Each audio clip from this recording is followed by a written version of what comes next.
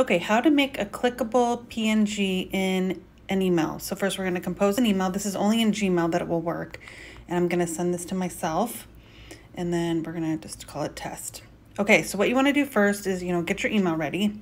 And then go to the Canva or whatever link that you want people to click on the graphic. So we're going to share it and get a view only link and copy that. And then go back over to the email, paste it in here. And if you can see, it's not an active link yet. So close it out. It's going to save it as a draft. Then go to your drafts and open it back up. Now it's an active link. Then what you're going to do is grab the picture that you want and copy it. And then we're going to paste it right in the middle of this link. So we're going to just get it to where we can just paste it in there. And we're going to paste.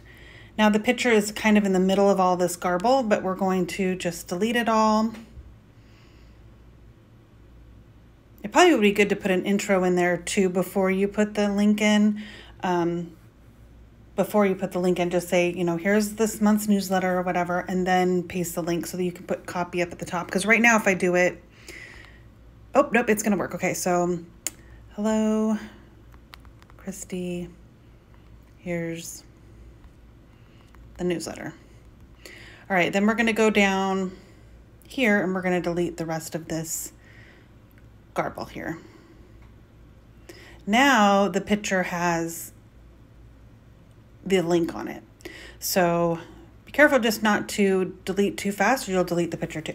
All right, and then I'm going to send it to myself so we can see that it worked. We're going to go to unread here. Here's the newsletter. I'm going to click on it and it's going to take me to the link.